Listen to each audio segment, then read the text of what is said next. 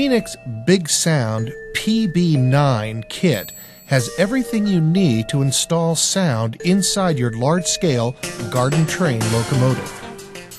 The PB9 board is smaller than the previous 2K2 system and expands upon the capabilities of that board. The PB9 will run on DC, DCC, and battery. The PB9 has twice the memory of the 2K2, which means they had room to add and expand the sounds, increasing the realism of your sound experience. Make sure you return the warranty card to get your product registered. The PB9 is a high-quality electronic device that comes with even higher input voltage tolerances to keep pace with the larger trains and the bigger power supplies. The PB9 is a little board with a lot of big features. It also is protected against improper wiring and over-voltage gremlins that can damage other boards. Each PB9 board is tested at the factory, but they suggest that you hook it up on your workbench, play with the system, and get comfortable with it before you install the components. So that's what we'd like to show you here. We'll hook up the power supply, the speaker, some of the components, and show you exactly how a PB9 works. There are 5 different connectors located on the board. We'll take a look at the first one that's labeled 1 through 6. You will use ports 1 and 2 to put your wires that go to the controller. Now the controller can hook up to a battery or a power supply, but these should be the wires that have the same voltage that is varying to control the speed of your engine. There's also a volume switch. This is a momentary toggle switch that goes in 2 directions. One will be for increasing the volume, the other will be for reducing the volume. It is already pre-soldered and the wires go into 3, 4, and 5. If later when you're testing and you find out that you can only increase the volume and not decrease the volume, you may have accidentally put the wires into 4, 5, 6. So just power everything off and move the wires back to 3, 4, and 5. At the other end of the board, you'll find a connector labeled 7, 8, 9, 10, and 11. This is where you can attach switches to trigger some of the features of the board. The kit comes with a couple reed switches with 2 wires. One wire will attach either to the 7, 8, 9, or 10, and the second wire will attach to the 11. We're going to attach 2 different reed switches, 8 and 9, to affect the bell and the horn. Then we'll take the second wire from each reed switch and combine them together to go into number 11, which is the ground for triggering the events. You can trigger up to 4 different events, and they're programmable using the computer interface. Our third connector is for the speaker, and it is located behind the terminal strip 1, 2, 3, 4, 5, 6.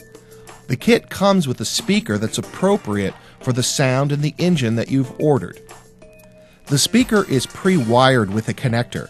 There is also a cable that has a connector on each end to go from the board to the speaker. They are keyed so that you cannot plug them in incorrectly. You plug the cable into the speaker, and then that cable plugs directly into the board.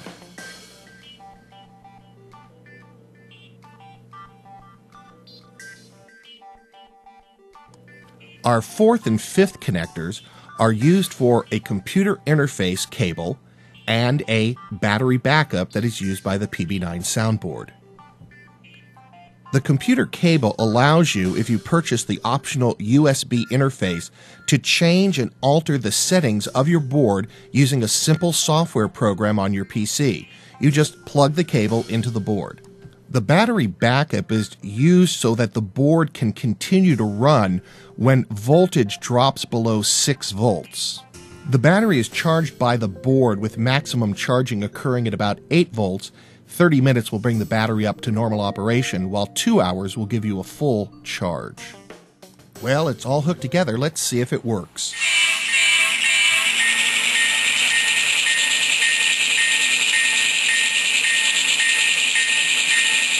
Most sounds play automatically based on train speed. The crossing whistle sequence plays when you reach the whistle horn play speed.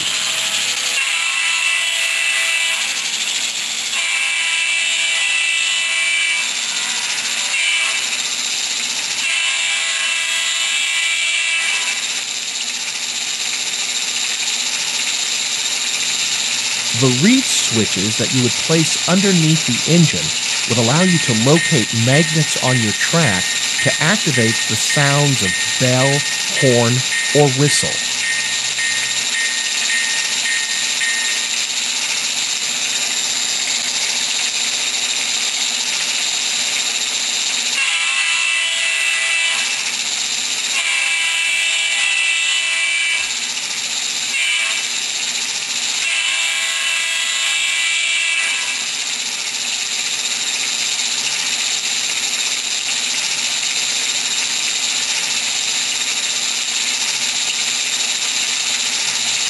Here we'll go through a sequence of powering down the engine. You can hear the sounds change as the engine slows down, and then at one point we'll cut power and the board will be running off the battery.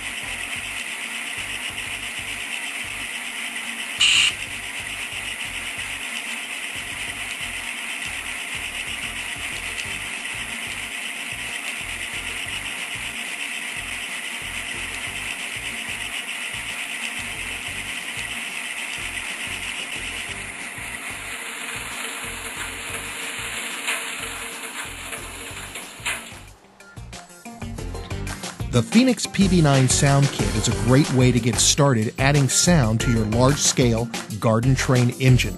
And it's a board that can grow with you. As you become more experienced, you can take full advantage of the dozens of different features that are available to you.